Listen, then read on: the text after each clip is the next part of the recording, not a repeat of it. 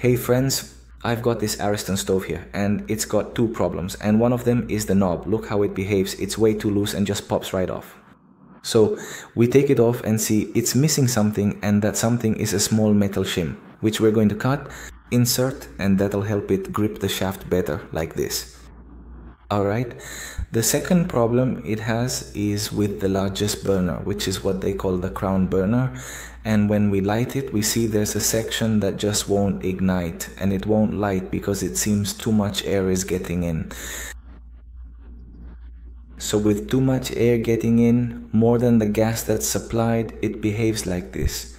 So when we open it up, we see that what we suspected was right, and look at this next thing, it's missing some screws. This part is sinking, so it's drawing in too much air, and what we have here from the injector, when it expels the gas, it's combusting poorly due to the amount of oxygen getting in.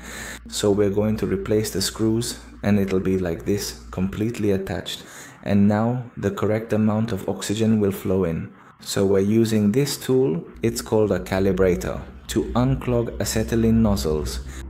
It has a bit of sandpaper or a file, and we're going to insert it very carefully.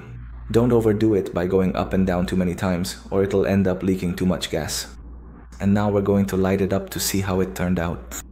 So we light it and look at that beautiful flame. This flame, which looks orange, is because it's burning off the dust particles that were left inside the system.